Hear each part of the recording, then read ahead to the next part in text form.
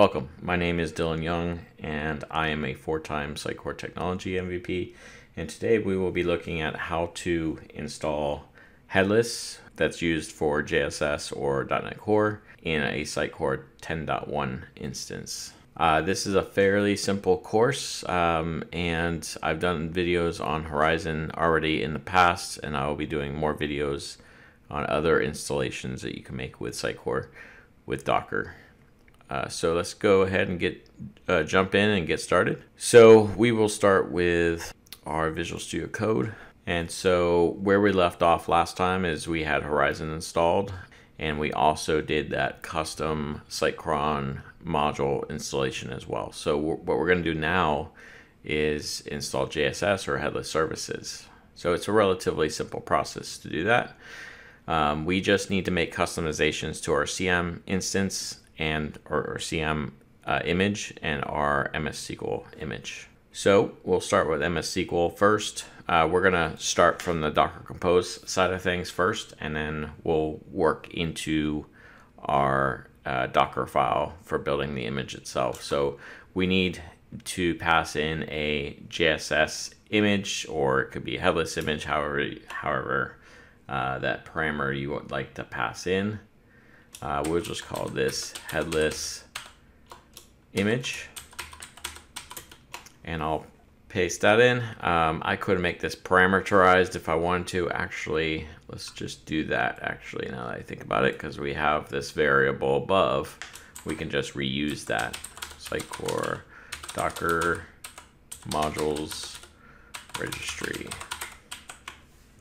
And so then we'll just copy this, because we're going to need that same reference in our CM environment or image. So I will just do that as well, headless image,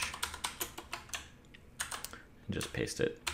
So that's all we need to do there, and then we can go back into our builds here, not our data. In our builds here, there is one for CM, so we open up that file.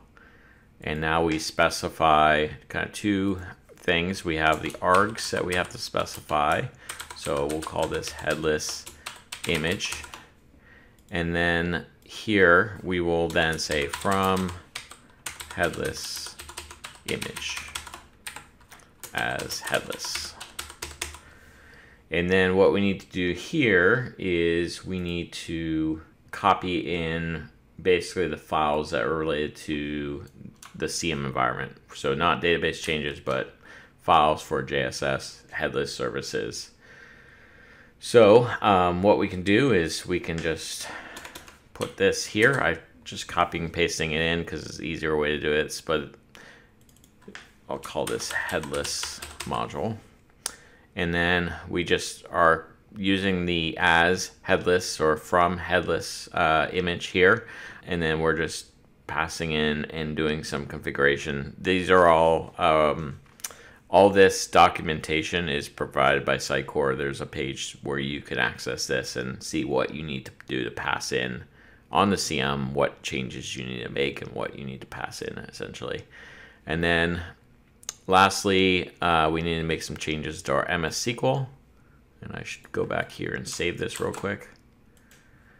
And now same changes, arg headless image, and then also here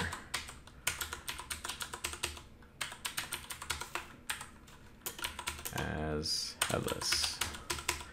And so for this, it's actually relatively the same as all these ones we have already defined down here. And we'll just inject it here. No specific order, which order you need to put these in. I didn't mean to click that. So it could be first, it could be third, it could be, you could have tons of definitions in here. So it doesn't have to be a specific order.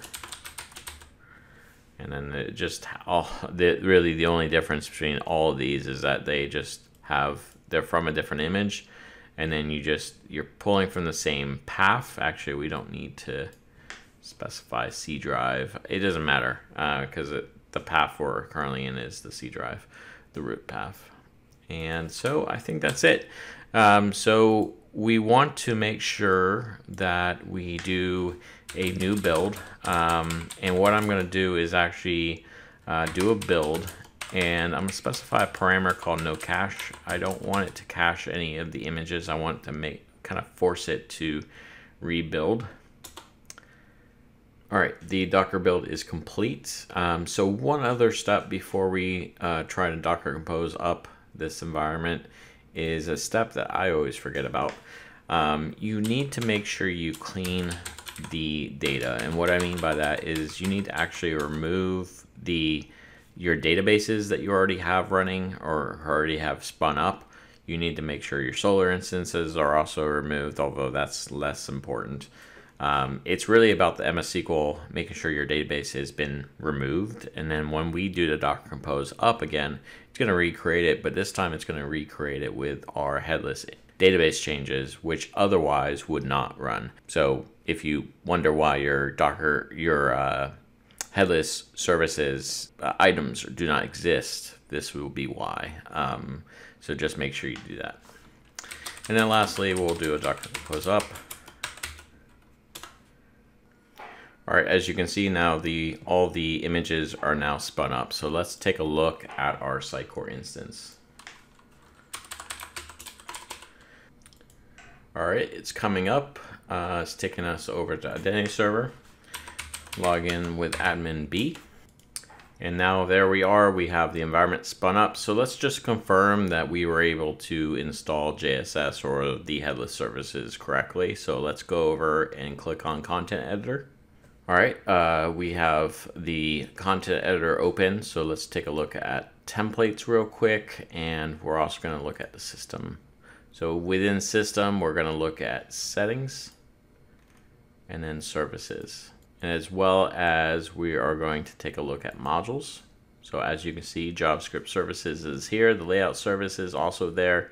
We still have Sitecore because that's we still had that set up from our last videos or last string of videos in the series, and basically we have successfully set up headless services. So thank you for watching. Please subscribe or like the video if you find it useful. Subscribe definitely if you want to see more videos on Docker or more videos I have coming up on JSS. Thank you, and see you again next time. Thank you.